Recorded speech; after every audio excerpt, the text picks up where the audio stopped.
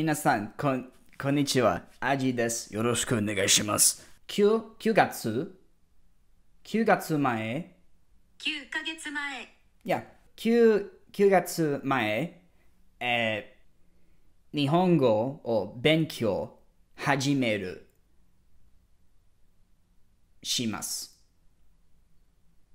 And so I'm having a lot of trouble with I've done a lot. I've done a lot of studying with this book, Genki Ichi. Oh, すごい. And I've learned a lot of different ways to finish sentences because there's multiple ways to finish sentences in Japanese. And I'm approaching the end of the year and still don't have them quite committed to memory yet. So I figured what I'd do is I'd sit down and I'd try to explain to myself how to finish these.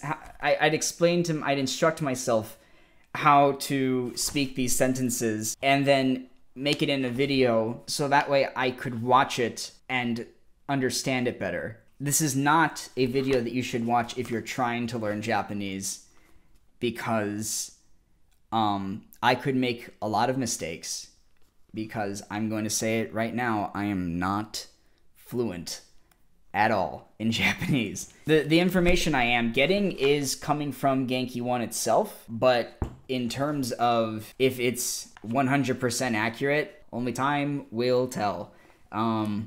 So let's just... Yeah, I don't have any other way to transition to this. Let's just start the video.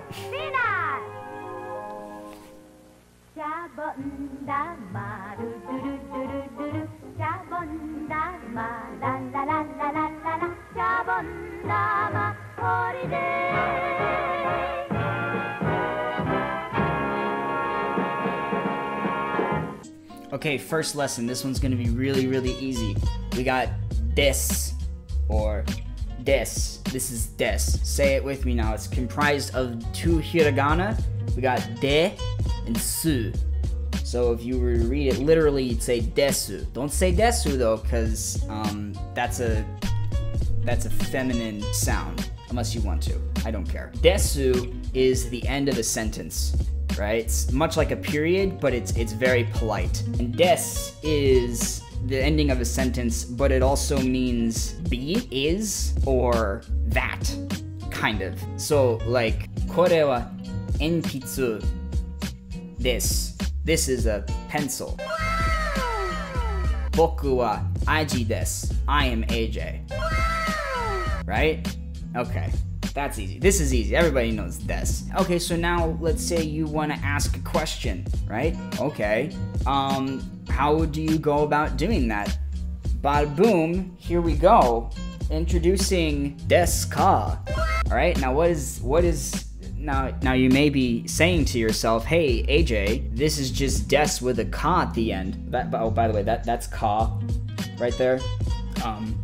So what on earth is this ka here? Why do you need to put the ka here? You already have question mark. So why do you need the ka there? Well, ka at the ending of a sentence is an indication of a question in polite Japanese speak. So for example, you could say eki wa doko desu ka? Eki wa doko desu ka? And that would mean, so eki is train station, doko is where, des is be, ka question.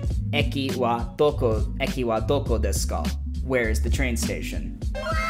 This is like very, very basic Japanese that you learn like right when you're starting or something. Okay, next sentence thing.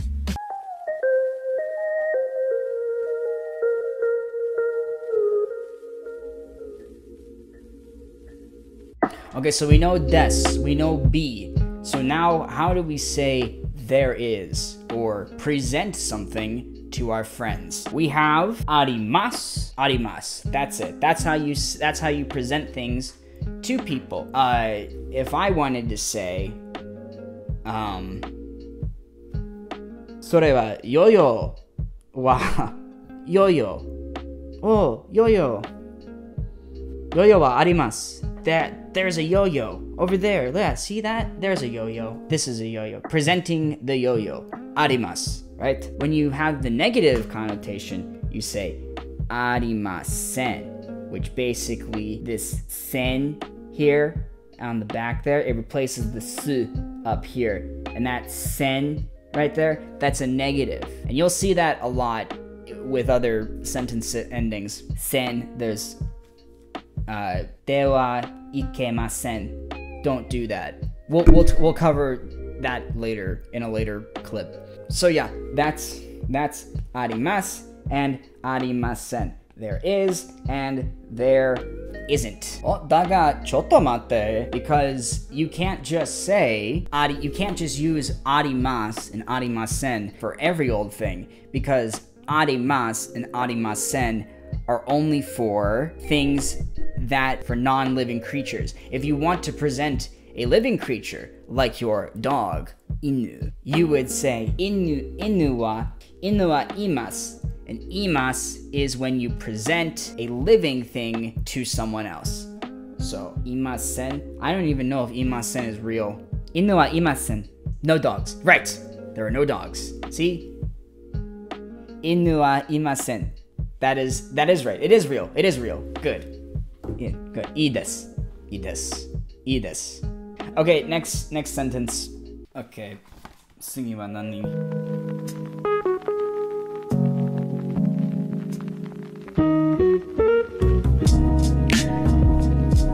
Okay, so now we're gonna get to something that's basically, this is where things start to get a little bit difficult. Okay, let's talk about verbs.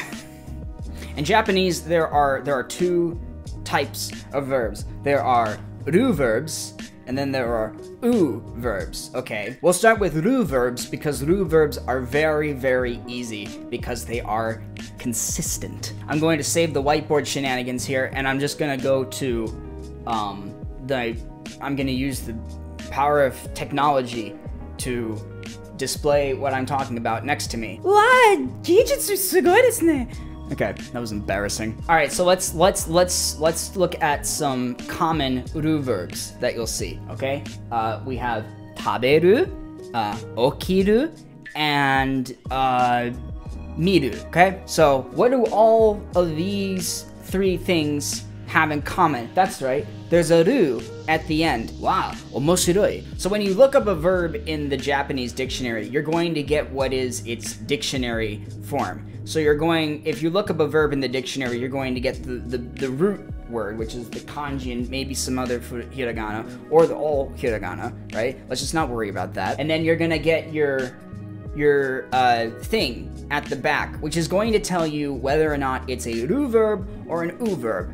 So, in the case of ru verbs, you can't just say ringo ga taberu, because that doesn't sound right and that's not proper. You have to put something at the end of the sentence to let you know that the action is being performed, because depending on what you say after that will indicate if it's present tense or past tense. I'm starting with ru verbs because ru verbs are very easy. All you have to do with ru verbs is chop off that ru at the end and then just put mas. That's it. It's so easy. It's ridiculous. So with that said, let's talk about u verbs. Oh, kami-sama tasukete kudasai. I might need some help with this one. Sabra. Yes?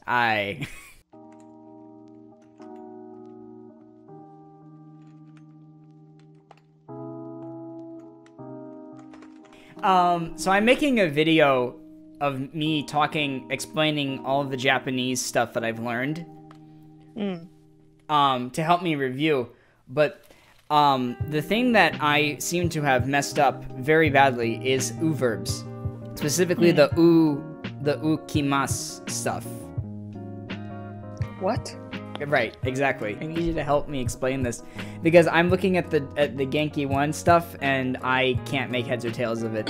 Okay, so you know how verbs have like a plain form and then they transform depending on the situation? No. But I saw in the textbook there was like if it has ku, it's kimasu. If it's ru, it's rimasu.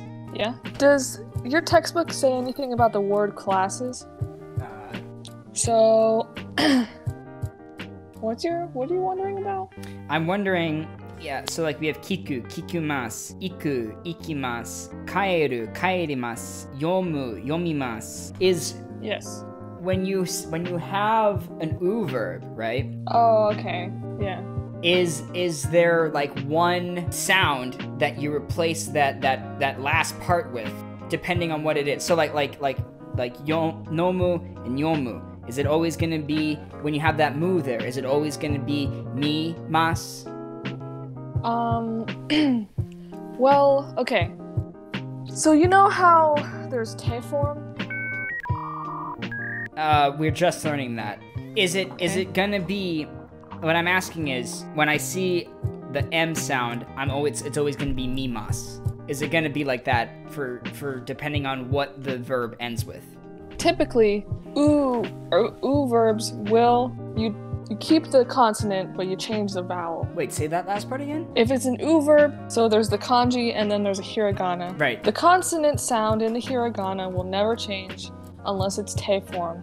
But if it's a re one... So the consonant sound's gonna stay, but we're gonna make that, but the oo sound's gonna become an e. So, mu, mi, su, shi, right? Yes. Yes! Okay, that's what I thought, but I wasn't sure. Thank you for your help, Sabra.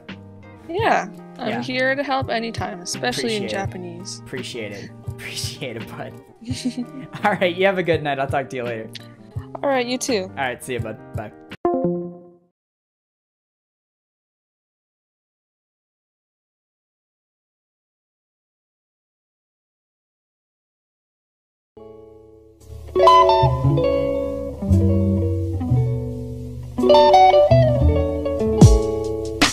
Tadaima. Okay, finals are finally done, which means I can finally get back to finishing this video, which I started.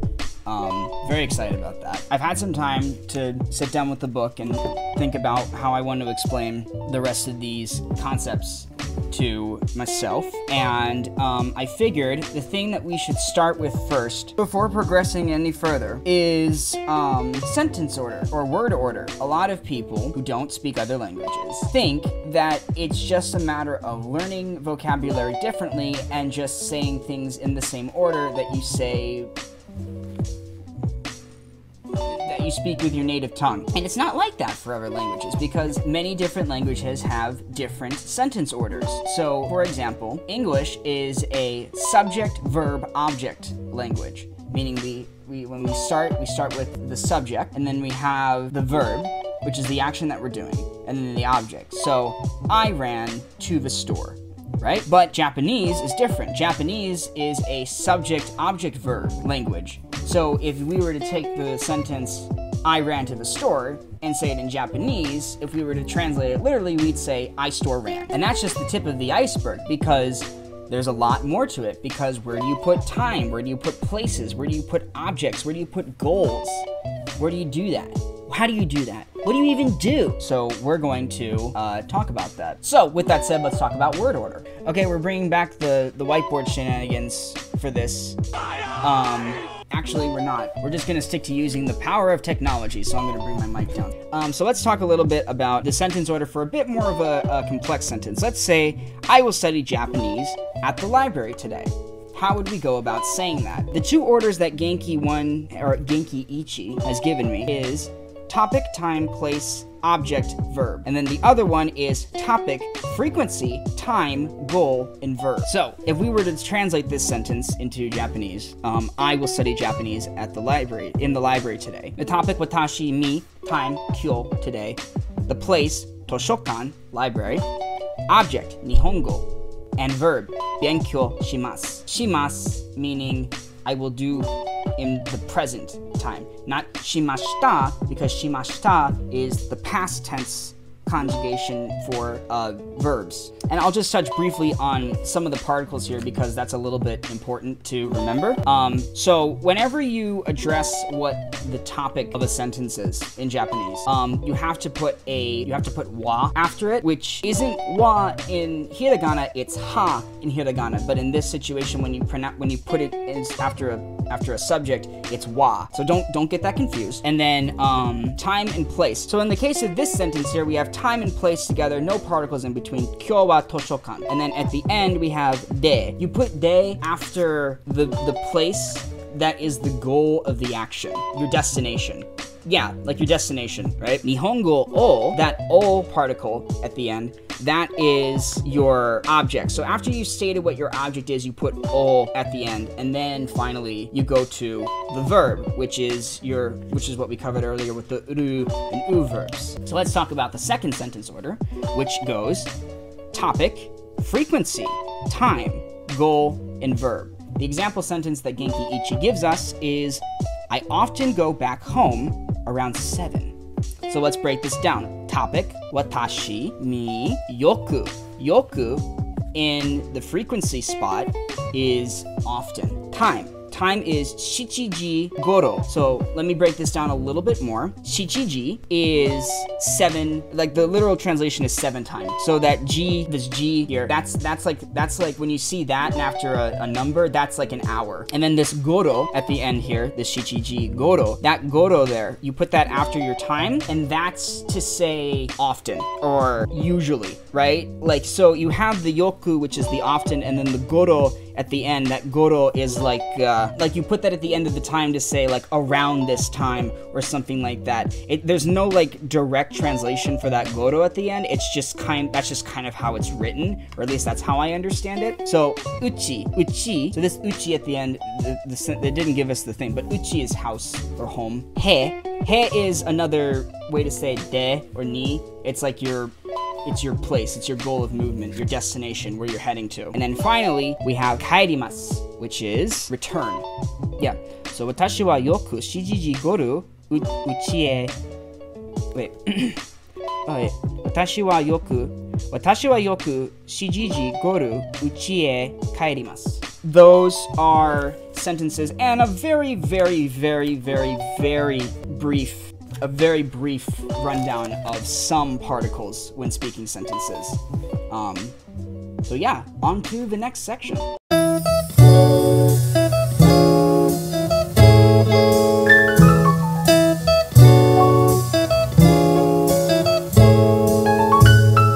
Okay, so now let's talk about extending an invitation to your friends, because you're gonna make friends when you learn a new language, I hope. So we'll start with the ones that I know. So let's start with this one here. This one is masenka.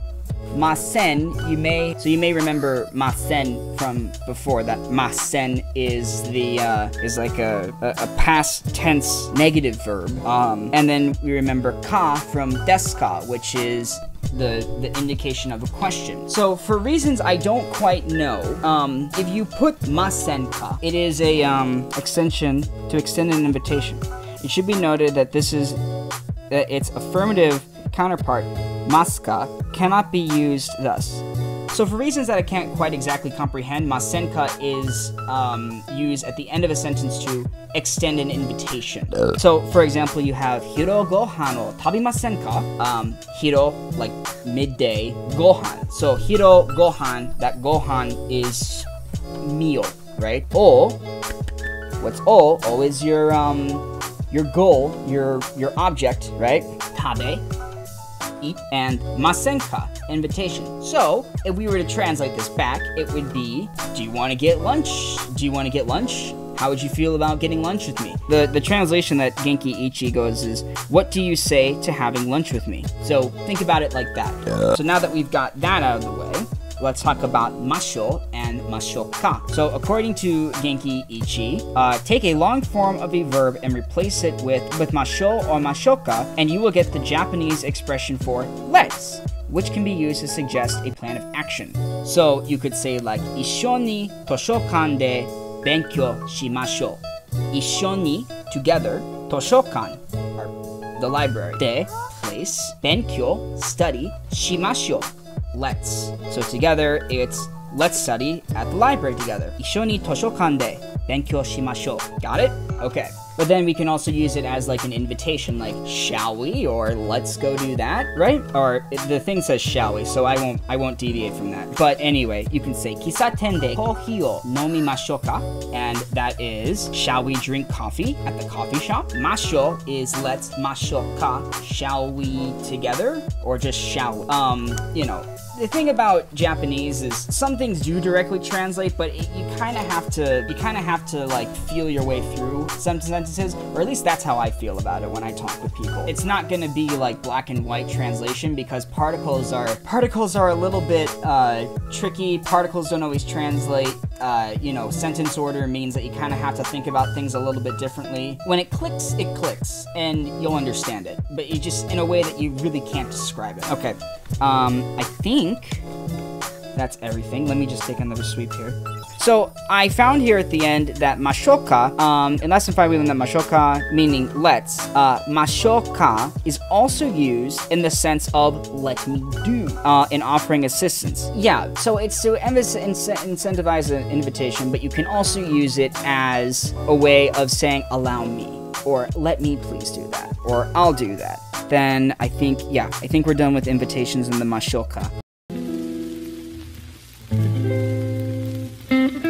Play it once then, for all time's sake. I don't know what you mean, Miss Elsa. Play it then. So, let's say there's a situation and you're trying to provide an explanation. Lucky for you, Japanese has got something for that, because I would certainly hope so. According to Genki Ichi, a sentence that ends in kara, because, explains the reason or the cause of the situation, a proposal, and so forth. So the example sentence here is, 明日テストがありますから, because we will have an exam tomorrow. So you say like kara after the reasoning behind why something happened. However, according to my sensei, putting the kara at the end is not very common in natural speak, but actually what you should do is you should flip it around, she said. So you should put the because part at the start and then the situation at the end. So the way to think about this in English, or in a way that you can comprehend because you're an English speaker, I'm assuming if you're watching this video, is because of kara, situation, instead of situation, because kara. If that makes any sense. So you would say, 明日テストがありますから、私は今晩勉強します. Because I have a test tomorrow, I will be studying tonight. That's it. I mean, that's pretty freaking easy. But then let's also talk about a proposal, because you can also use it as a proposal. So the example here is, let's go by bus, because taxis are expensive. So, タクシーは高いですからバス乗りましょう. Because taxis are expensive, let's take the bus. But you can use them, you can flop them either which way. I wouldn't think too much about them.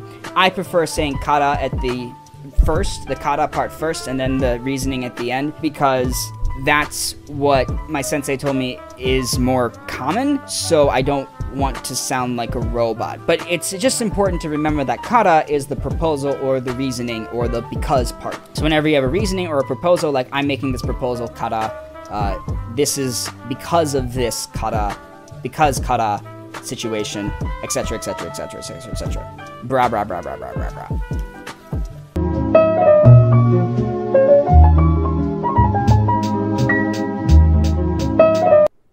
Oh, I'm sorry, what's that? You thought we were done with verbs? Hell no, son! That's gonna be weird to edit. So you may mention from earlier in the video my good friend Sabra mentioning te forms of verbs and me breaking. So now we're going to talk about te forms. I'm going to sit here and try and explain them as best I can. Te forms are a very important part of Japanese grammar. That's actually funny, I wasn't going to include te forms in the video at all. I was just going to leave that part out. That would have been like shooting myself in the foot. In this lesson, we will learn, among their various forms, to use them in making a request, giving and asking for permission, stating that something is forbidden, and forming sentences that describe two events or activities. I don't remember any of this, so I have to like reteach myself. The conjugation paradigm for te forms is complex, as we need to learn separate rules for ru and u and irregular verbs. Furthermore, the u verbs are divided into 5 sub-rules. Oh great. First with ru verbs. The rule is very simple. Take ru off and add te. Okay, just like normal ru verbs. That's easy. Tabe. That was so aggressive. Let me try that again. Tabete mo ii desu ka? Anime noises. U verbs with a final syllable of mu, pu, and ne become nde. Okay, so if I have yomu, it's yonde. Asobu, asonde. Shine, shinde. Why did they use that as an example? Shinde kudasai. U verbs with a final of ku are ite, so kaku, kaite. There's also an important exception to this class, which is iku, ite. Okay, I'll film myself saying that and then put a bunch of fancy graphics over me so that I'm constantly editing that part over and over again. So, iku, ite.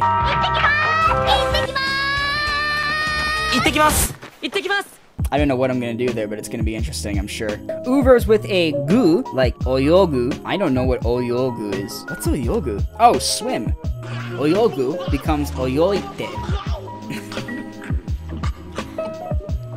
Seems pretty simple enough, right? But we have irregular verbs like suru and kuru. So now we have to talk about what we do with this te, because the te is, it's kind of important apparently.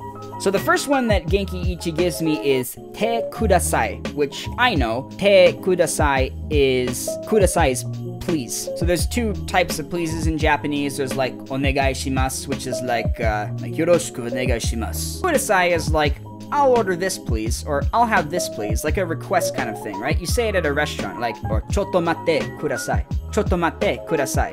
1 moment please. Oh yeah, that's a good example. So when saying that something is allowed, or you may, or like it's okay to do something, you say te mo ii desu. So te, the te part, right? The mo ii desu. So remember this te here, this is like a placeholder for the te from the verb, right? I don't know where I'm pointing. I don't know where all the graphics are gonna be. Yonde. But you wouldn't say yonde te, you just say yonde moimasu. Te wa ikemasen, which is the opposite of te mo ii desu. Te wa ikemasen is don't, it's not allowed. It's not allowed at all. Okay, and finally, you can use a te form if you want to combine 2 or more verbs, as in describing a sequence of events. You may have seen in my title cards for each of the lessons, I have the one thing and to, and then the other thing. To is used as a connection or an and for nouns. So te, or the te form of a verb, is used to be the and for 2 verbs. So you use to for nouns and te for verbs. And yeah, that's te forms. That's Japanese 101 in a nutshell.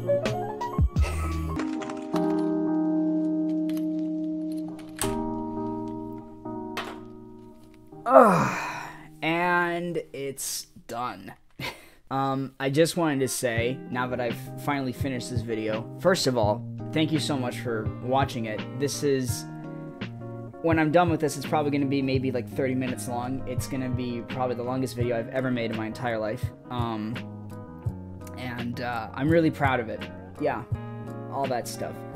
But I also wanted to say a very special thank you to all of the amazing people who have helped me so far in the 10 months that I've been studying the Nihongo. Whether it be my friends on Hello Talk, you guys absolutely rock. Thank you so much for talking with me and giving me the opportunity to practice.